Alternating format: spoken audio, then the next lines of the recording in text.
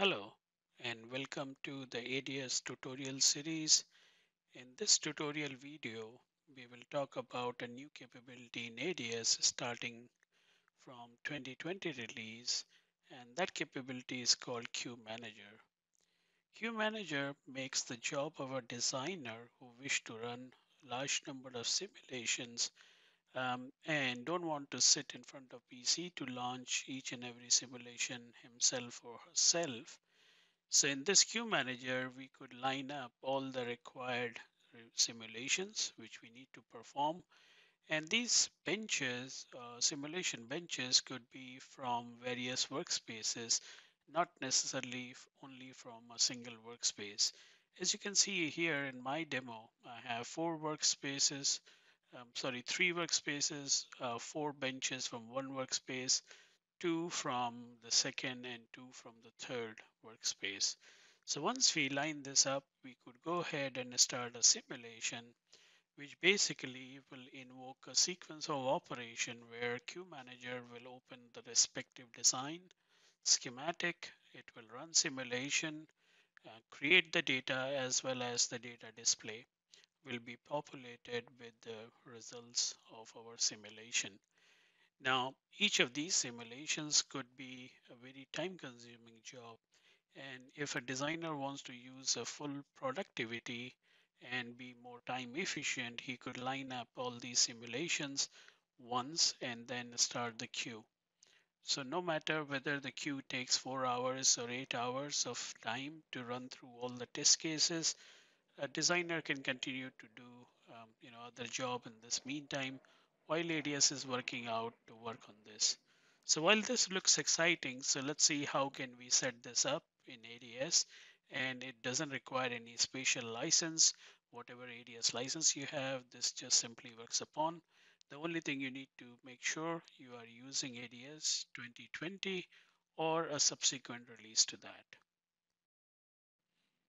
Okay, now let's go ahead and configure Queue Manager so that we can go ahead and use it for our work. To enable Queue Manager, you can go to Tools menu, go to App Manager, and scrolling down at the bottom, you will find a utility called Queue Manager. Select it to enable and click Close. Now, if everything is okay, you will notice a Queue Manager menu here. In case it doesn't come up for you, go ahead and restart ADS and you will have this menu posted here. So once we go to Queue Manager, we can open the Queue Manager window. This is where we need to add our test benches. And if you notice in my current workspace, I have few test benches which I would like to add.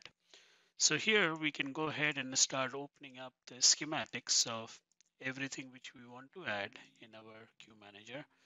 And once you open the schematic, you can notice there is a plus and a minus sign. This palette gets activated once we activate the Queue Manager in the main ADS. To add this schematic to the Queue Manager, you just simply click on this plus icon.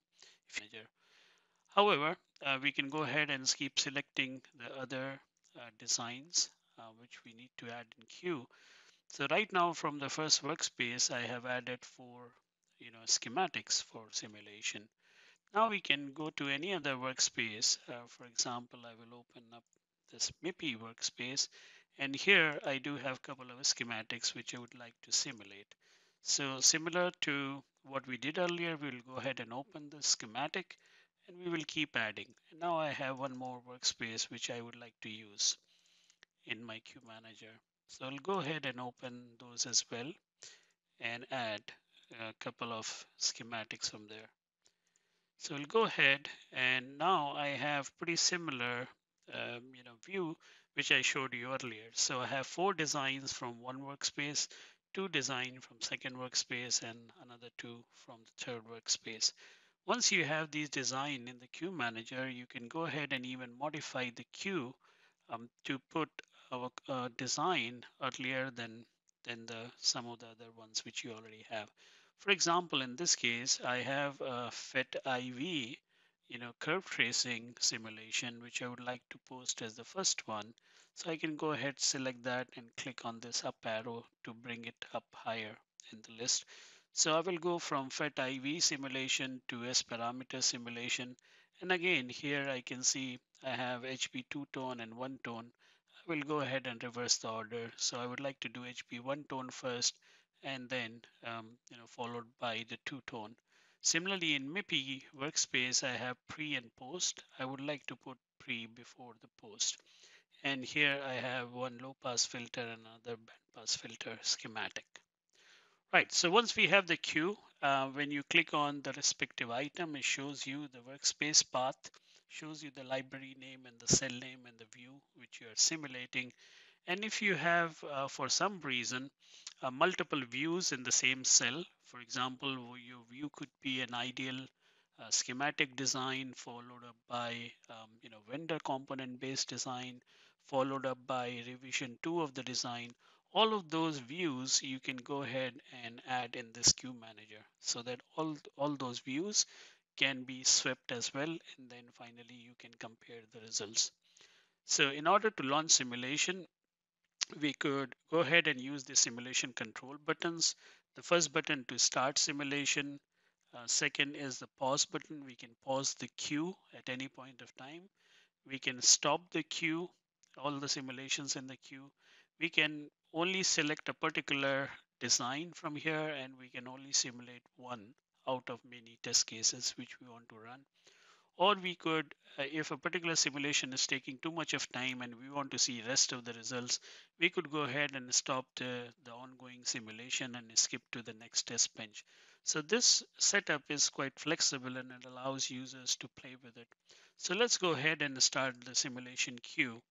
And we will revert to this video once our simulation are finished to see how the data can be seen.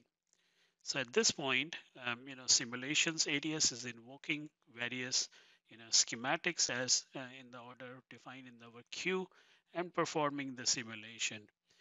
Later, I will also show you what can happen if a particular test bench has an error while running simulation, and that will be very clearly highlighted in this queue manager. And we can open this schematic to have a look what's wrong, and we can even correct it, and we can either restart the whole queue for simulation or run only that particular test bench with the correction done by us. Okay, now notice on the top left side here, while ADS is scrolling through, you might notice the workspace is automatically changed by queue manager.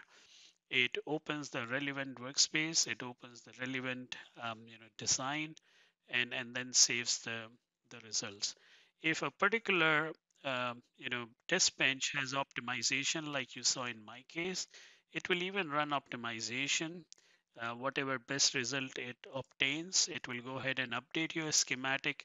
It will save the schematic so that you don't need to even do all those things manually. So here I have all the test benches, all the 8 test benches which are simulated, and they have completed successfully.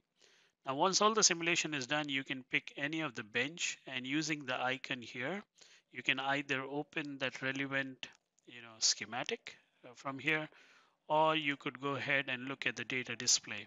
And this data display corresponds to the latest simulation which we just ran. Now, in case while we are in the queue manager and we, let's say, select a particular, schematic from some other workspace, notice what happens here at the top. So currently we are in the workspace called queue manager demo. And if we move to MIPI and if we try to look at the data in that particular data display of MIPI workspace, notice here ADS automatically changes the workspace and it opens the new workspace for you to have a look. Now, let me show you what happens in case there is a deliberate or if there is an error in any particular simulation. So here I'm going to deliberately make that error happen. I will go to the same queue manager demo, and I know there is a test bench here which is not intended for simulation. And this is only a subcell or a subcircuit. So this particular design is just used as a subcell into the test bench. But by mistake, let's say if I add this particular schematic also for simulation, and let me put it a little on the top so that we don't need to wait for the entire queue to be finished. And let's say if we restart the queue simulation, so the first simulation will go successful as we know it's the correct simulation setup. But look what happens when it reaches to the design which has an error. And here it clearly highlights that design in red, indicating there's a problem. So while we detect there's a problem, and if you don't want to go through this entire queue, I could go ahead and stop this queue, and whatever is the last simulation being performed will be performed, and then ADS will stop the queue. Now, once we notice there is an error here, I can just click on this icon, open up the schematic and have a look and then correct the problem which I had. But in this case, I deliberately introduced the error. This schematic is not supposed to be simulated. All right, so once we have this queue and we set up this queue again, we can also go ahead and save this queue into a file, which is saved as .q file. Is a simple comma separated value kind of file, and we can even open it in text editor. So let's go ahead and save it. And now we will open that Q file and see what kind of text format is that. So let's go to the file system. And in here, we can notice there's the Q manager file here. So under the workspace, we will find a Q manager underscore demo.q. We can go ahead and open it in Notepad.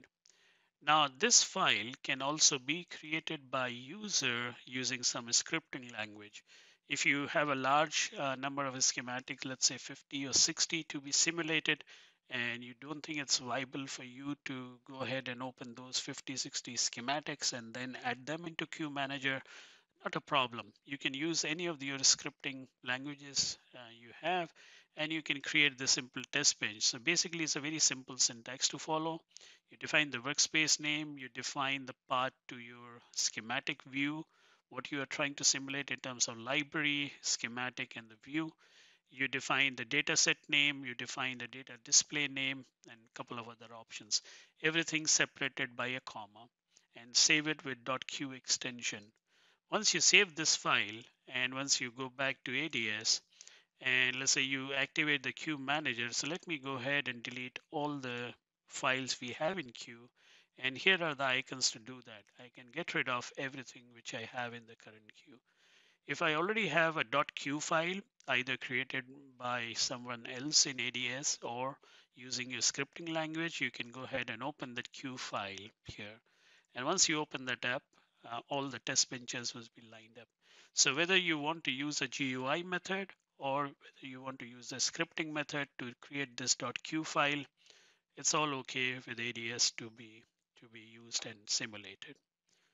All right, so that's the end of this video. Hope you like this new utility and it will be helpful for your design job.